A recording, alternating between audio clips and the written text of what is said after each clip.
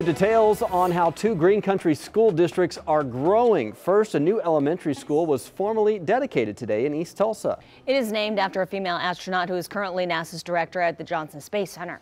2 Works for You reporter Giselle Puente shows us the celebration.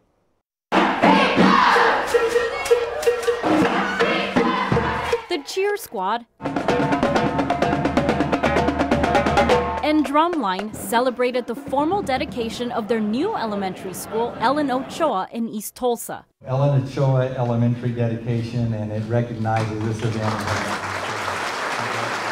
Dr. Ellen Ochoa was there in person to receive the recognition for the school named in her honor. She was the first female Hispanic astronaut to fly to space. This is a beautiful school. I really like the vision that the Union Public Schools have for this, being, partners with the community. Dr. Ochoa said she's grateful to be part of Tulsa, where her mother was born. She hopes her story helps inspire the next generation of students. It's really about having curiosity, about wanting to solve problems, about wanting to help people, and science and engineering is what allows you to do that. Some of the classrooms will become maker spaces where students can tap into their creativity. The second phase of the school will be completed by 2019, making it the largest one in the district. So I just hope they will dream big and go after their dreams. Reporting in East Tulsa, Giselle Puente, 2 Works for You.